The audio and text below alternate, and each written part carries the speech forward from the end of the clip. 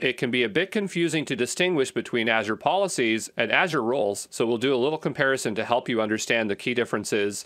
For the Azure policies, they are used to ensure compliance of resources.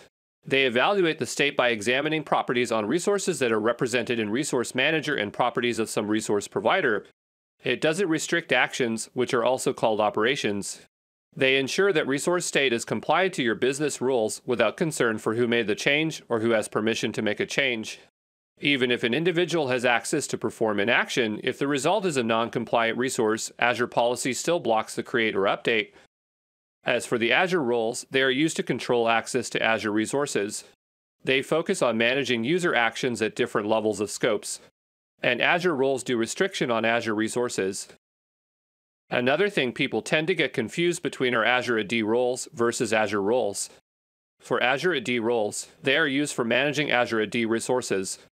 For Azure roles, they are used for fine-grained access control to Azure resources. Active Directory resources include users, groups, billing, licensing, application registration, etc.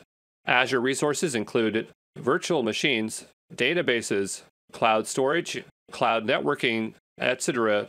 By default, Azure roles and Azure AD roles are separate and do not span Azure and Azure AD. By default, the global administrator doesn't have permissions to manage Azure resources. Global administrator can gain access to Azure resource if granted the user access administrator role. So Azure AD roles are specifically for managing Azure AD resources, while Azure roles focus on access control to Azure resources.